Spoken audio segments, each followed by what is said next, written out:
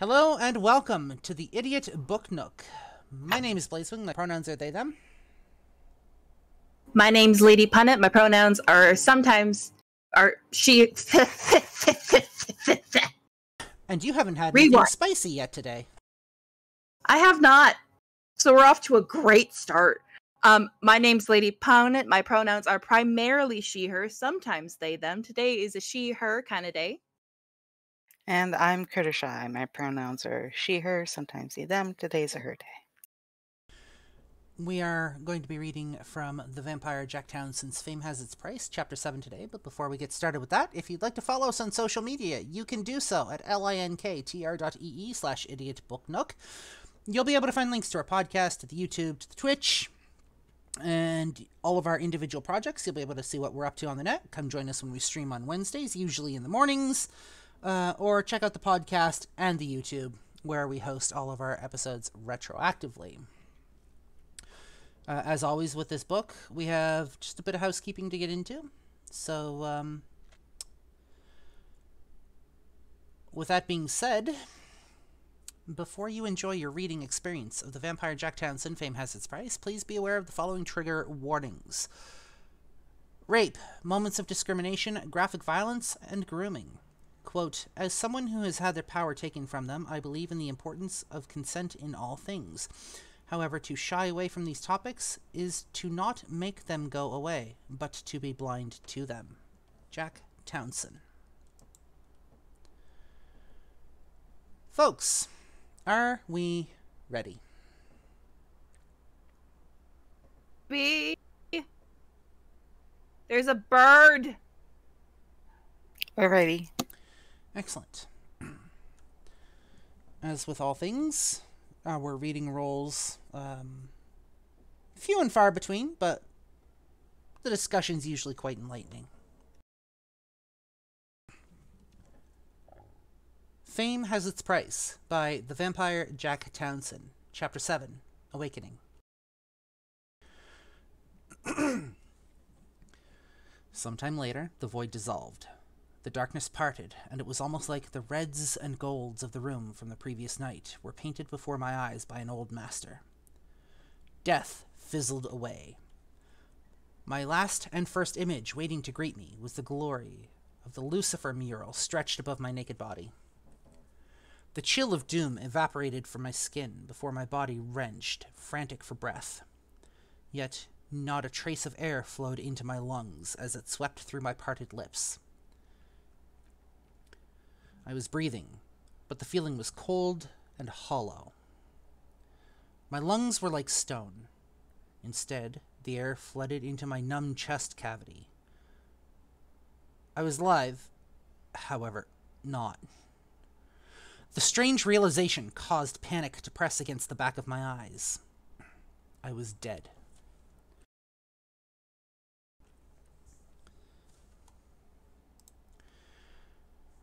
Shrill anxiety drilled into the top rung of my spine, jolting my body forward and wrenching me from the ebon sheets. A yelp erupted from the base of my throat. I couldn't help it. Every extremity felt like a fusion of ice and electricity. Extremities. Hands. Claws. My nails were now tapered into claws. They tore into the silk bedclothes, ripping through them like cheesecloth. It was then I realized my new potential. I had been strong all my life.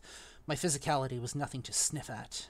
An avid fitness fanatic and backstreet brawler, but now a new kind of strength buzzed under my fingertips, unlike anything I ever felt before. Tossing aside the tattered sheets, I stared at my hands. Vibrant blue veins ran under the surface of pale flesh like tiny slivers of frost. Turning over my left wrist, I marveled as I clenched and unclenched my fist, seeing every tiny muscular fiber go to work. Impossible. Living art. My perception was beyond human. In fact, every thread, every divot, every particle of dust was dilated up to maximum now. The fabric of space was not only obvious, it was blaring. My eyes drank in every detail, every fractal of light. Light. The long black curtains had been drawn shut. I had no doubt the intention was to shut out any trace of sunlight, though I remained unsure of what time of day it was. When I realized there was no sign of Alexander anywhere, my heart gave a mighty tug. I needed him. I wanted to feel him there next to me, comforting me, holding me. Perhaps I could find him. He couldn't have been far. I launched out of the sheets and into the air without effort. My body felt nearly weightless as I flung myself from the bed and almost slammed into one of the posts, holding up the frame.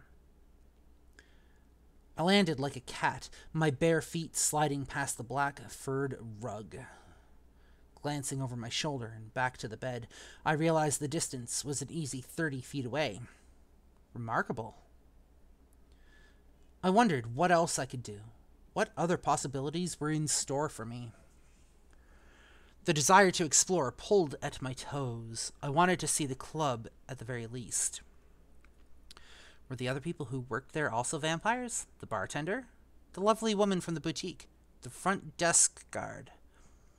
I wondered how much magic really teemed under the noses of mundane people. 100 more questions buzzed around my head like a swarm of angry hornets. I retrieved the red hoodie and the leather pants from the floor, sliding into the sleeves and hardly zipping it in the front. Alexander's evocative appearance from the night before inspired me. I left the zipper half open, my chiseled pectorals on full display, as his had been. Thinking back to the way Annabelle had admired me, I remembered how much I reveled in the attention. Not so far away, the door beckoned. Tempted, dared. In an instant, my hand gripped the knob and the realization hit me like a punch to the back of the head. It seemed like I had blinked myself from one side of the room to the other, my body traveling faster than the thought it took to work my legs. My mind raced. Was I still dreaming? Or was inhuman speed part of my new arsenal of abilities? Lost in the thought of it, I gently caressed the door's wooden surface. It was then that I noticed the ecstasy of touch. I fingered every indent, as if it were a lover from the past, every motion sensual without such an intention. The subtle changes in the mahogany sent lovely little zaps of pleasure through my system, and I pulled my hand away. I was different, changed. It was so very clear. This was all too real. Alexander was divine, and I was undead. As I went to leave, something sleek and white in my periphery caught my attention. A small letter had been left for me on the dresser, propped against the wall to the right of the door. My new name whispered across the white paper in elegant cursive. I opened the crisp envelope, careful not to move too fast and accidentally tear the note to shreds.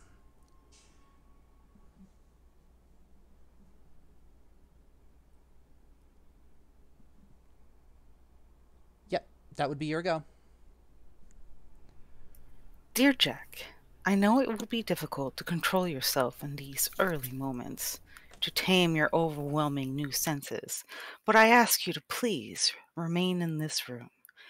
There are a few matters I must attend to, and if these things are not addressed, I fear the dangers you may face beyond this threshold.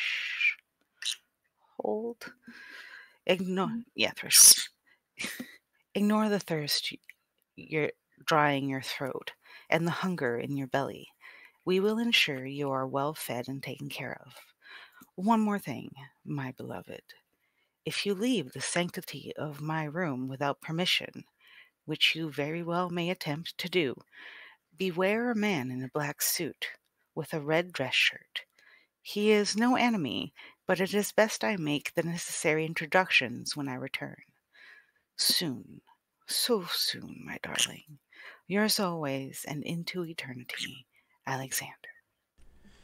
Curious. A man in a black suit and a red dress shirt didn't sound ominous at all. Not one bit. Okay, it was time to think logically. If there were others I had to be wary of, maybe I should heed Alexander's advice. Perhaps it would have been best to return to the comfortable sheets and close my eyes, though I wasn't sure if sleep was something I could do anymore. Then, like a cannon blast to the gut, it hit me.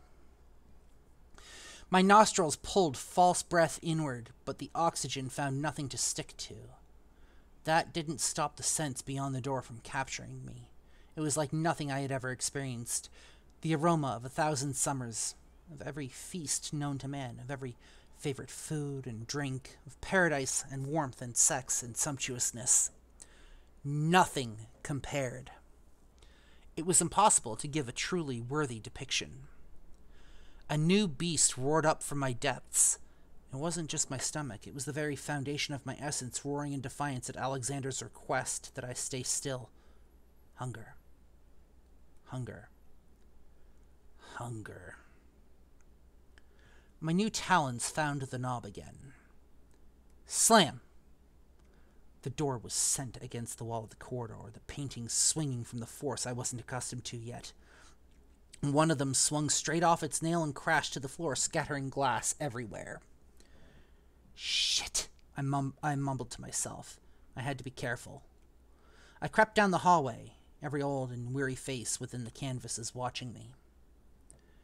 Now, I felt they stared less mockingly and more with a sort of silent approval.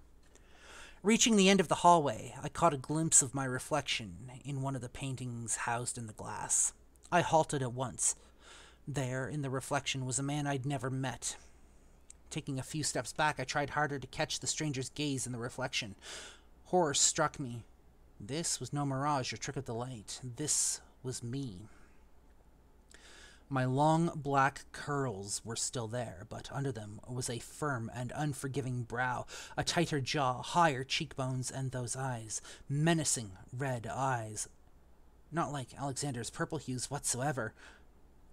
I looked like a demon straight from the depths of hell.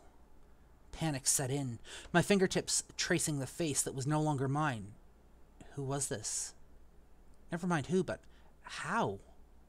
How did my face change entirely, as if someone had given me plastic surgery overnight? Everything about me was more defined, straighter, sharper, more severe. Even my lips were fuller. The red eyes would have been a ghoulish sight if I hadn't looked like I belonged on a runway. Memories from the night before scrambled through my mind as I stumbled back from the sight, my mouth agape in a silent scream. What happened to James? James. Sweet, sensitive, clumsy James. No one would ever see him again. James Donovan was dead. As I fell back, though with my gaze still locked onto this new face, I realized something more had been added to the visage. Something glinting just below the upper lip. Holding my breath, I leaned forward once again, my fingers delving into my mouth and curling my lips back. Twin fangs had replaced my normal, flatter canines. I cried out and fell against the wall behind me, both palms flying to cover my mouth in my shock. However, I accidentally bit down on the inside of my cheek. Blood filled my maw, and ecstasy flooded every single sense I had left. I tried to keep quiet, blood dripping between my fingers and spilling into the carpet. My hand, a sticky mess. Sweet, succulent. My mind swam and the room faded for the briefest of moments. It was all I could do to collect myself and lick the fingers clean.